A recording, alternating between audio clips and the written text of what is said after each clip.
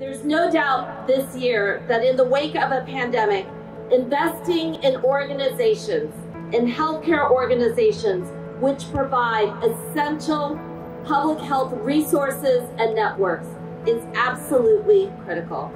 I am so incredibly grateful to be on a city council who recognizes this importance, and in the wake of proposed budget cuts at the state level, work together to secure funding for the Philadelphia chapter.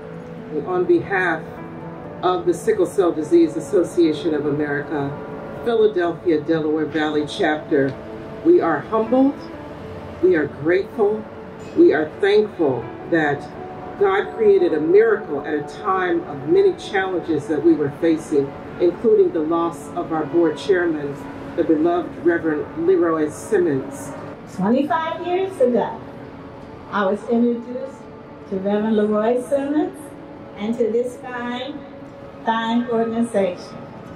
And I've received the compassion, the understanding, the education, the care, the community, and the village I needed to live. And I want to commend the Sickle Cell Association of America for their essential work and support for those living with this disease, providing resources and care for those who are sick, and shining a light on how this illness disproportionately impacts our most marginalized community members.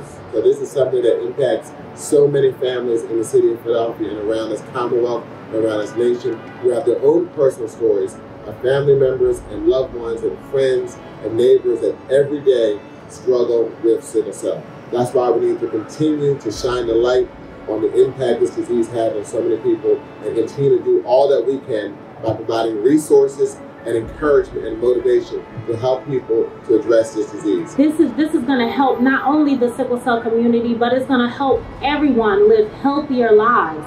And that's the goal. I was born with sickle cell anemia.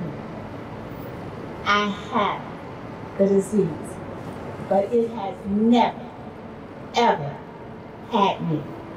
Thank you.